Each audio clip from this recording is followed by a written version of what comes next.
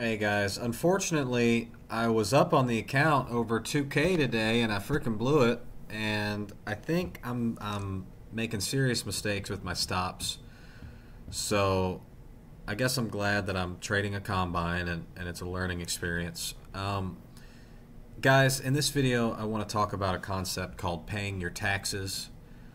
Basically, it's just accepting the losses that you have to take and not letting things run too far against you. So, yeah, basically, I was longing here. I longed here, thinking that it would come all the way back, and of course, it ended up going all the way down 30 points. And, anyways, you have to use the stop that is appropriate for your pattern that you're using, and sometimes the market's going to give you these little reactions and then keep pushing a little bit. Like, let me give you an example of what I mean by paying your taxes. I figured the market would come back up and hunt this buy side at the very end of the day, which, as you can see, I played a little bit of that. So I was long here, and I got some of my losses back. I'm going to end up taking a small loss on the day and learn from this and come on tomorrow. I'm basically a break-even trader right now with big swings on in terms of my P&L. So I guess that's kind of where I am right now, is I'm break-even with a lot of violence. What I'm doing is not paying. I'm trying to avoid my taxes. So let me explain what I mean by that. Each one of these black candles price reacted off of, and so I'll use a multicolored matrix here. Okay. You see that? And what price did is, let's say you tried to get long at the pink box. Let's say you try to get long at the pink box, and then you use that as your stop. You get stopped out. Okay.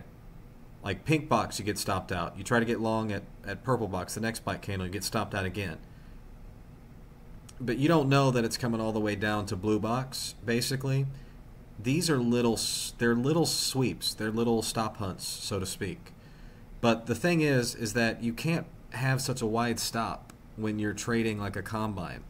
Basically, you have to pay your taxes. Like, sometimes the market, like for example, this move right here is basically just a quick pop to take out some short-term stops. And frankly, you might just have to pay your taxes with this.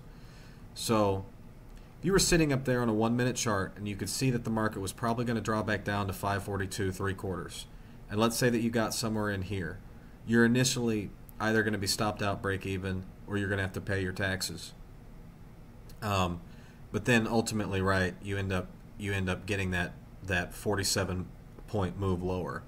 So what I'm trying to say is that you have to pay your taxes. Sometimes the market, when it's in these stop hunt modes, so to speak, it's just going to curl back and do that to you, and you really can't avoid it. Like, let's say that anywhere in here you would see that the market was drawing up to that high, right? But what does the market do? Let's say that you have your stop here. It just comes and just pops into your stop, right? And then it makes the move higher. What you have to do is just pay your taxes. Like, you just get stopped out. It's not always going to do that, guys. Sometimes it's going to make a clean move, and sometimes it's not. Sometimes it's going to make you pay taxes. So the saying "pay your taxes" is basically what I'm saying is that you have to use the stop that is appropriate for the pattern that you're using.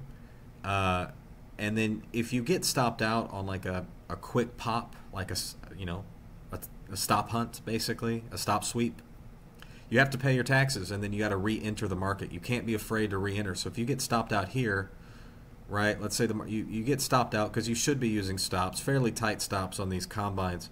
Because frankly, right, if you're sitting right there and the market's drawing lower, there's a lot of equal lows here that the price easily could have kept drawing lower. So if you widen your stop too often, if you get in the habit of widening your stop, some of these stop hunts are going to turn into full-on runs on liquidity. So you see what I'm saying?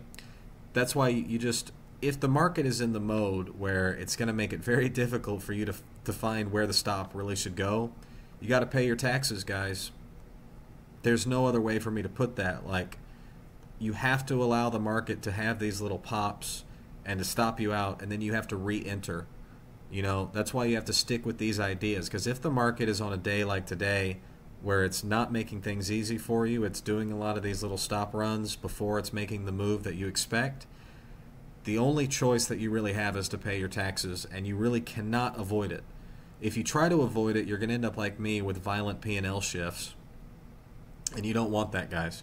Because sometimes, like for example here, you're not going to get a, like, do you see how there's no, it just goes straight down, right? There was no pop back up to take out short-term stops. But on this move down, there was a pop to take out short-term stops. So here you didn't have it, and here you did have it. And guys, there's really no way for me to tell you like when you can anticipate when it's going to cleanly move and when it's going to stop you out and make you pay your taxes.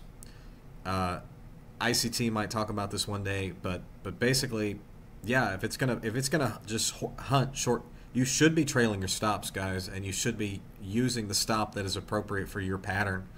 And if the market comes back and just quickly damages you with a wick, you cannot be afraid to re-enter the market if your original idea is playing out.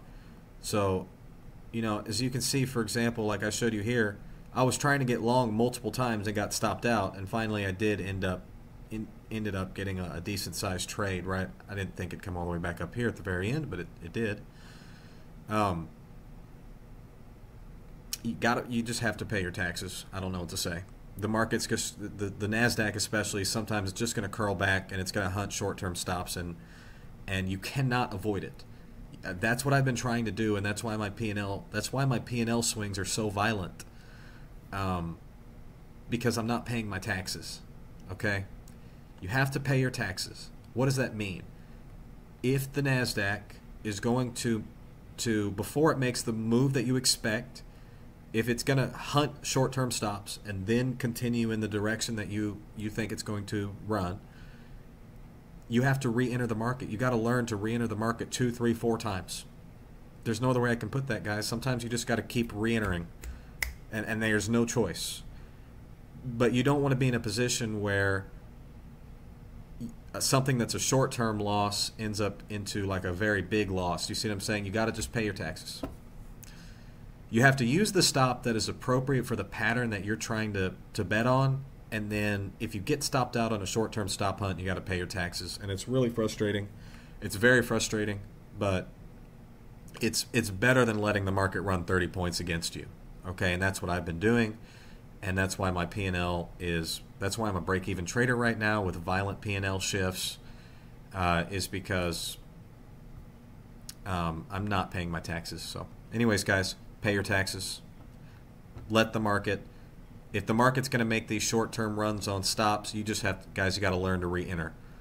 The only advice I can give you with this, and from my experience now, is you just got to learn to re-enter.